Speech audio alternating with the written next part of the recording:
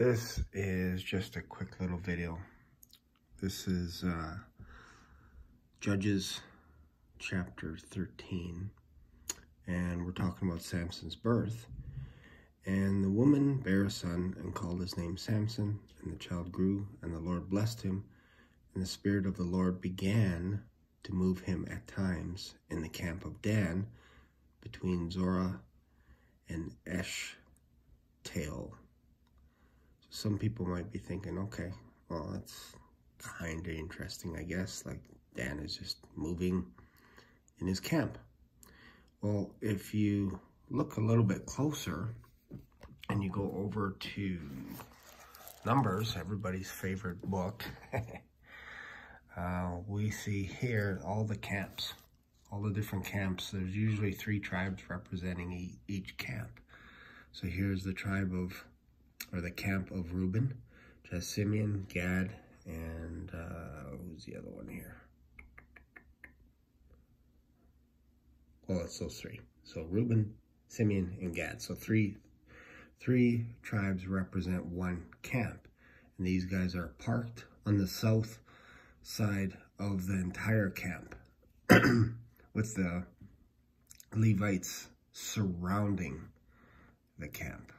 So then we go over to the north side of the camp, which is interesting.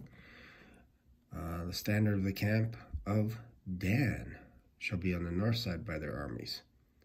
And then you got the captain of Dan. And then over here you have Asher and Naphtali.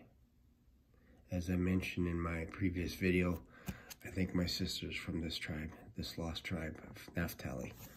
It's kind of an inside joke, but her relatives are from Lebanon and surrounding areas, so somewhere between here. Anyways, my point is, the camp of Dan is along the coast of the Mediterranean Sea. So hopefully this helps you when you're going through the book of Numbers. I know there's a lot of names, but they all have a purpose.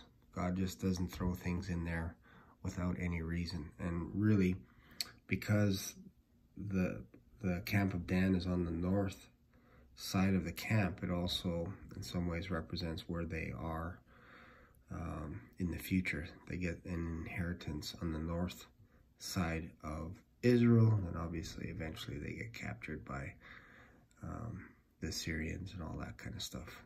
Anyways, probably migrated to Denmark and all these other places. So if you got something out of this, feel free to subscribe, leave a comment. Do you get anything out of the book of Numbers? It's a heavy hitter. There's lots of data in there, lots of data, lots of stuff.